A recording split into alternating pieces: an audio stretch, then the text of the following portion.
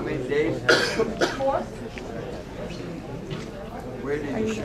Here in LA. Yeah, it was cool. There were 2 houses that were next door to each other. And so we started brainstorming.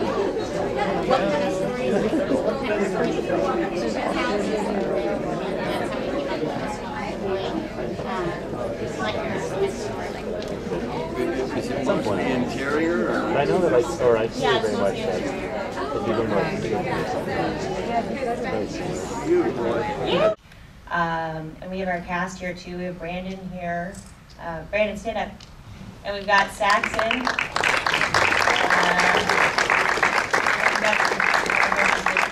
Yeah, so it's just amazing. Thanks, guys. Yeah, Mika.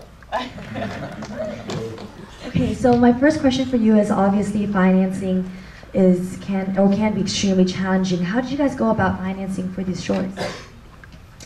With our project, one of the things is we kept the budget really low, partly with, I was able to gather a lot of my friends and family to help on the project, and I've been acting since I was 7, so I was able to get a lot of people to come and volunteer on the project that I've worked with in the past. And then additionally to that, we wrote to the available resources, so there were 2 houses that were next door to each other that were available to shoot in.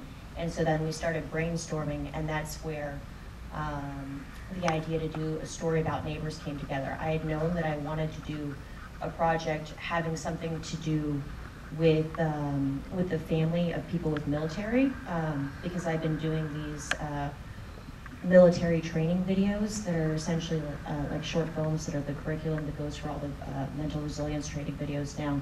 So I've been hanging out with a lot of the family and wanted to explore that, but mainly back to the question was just writing to available resources.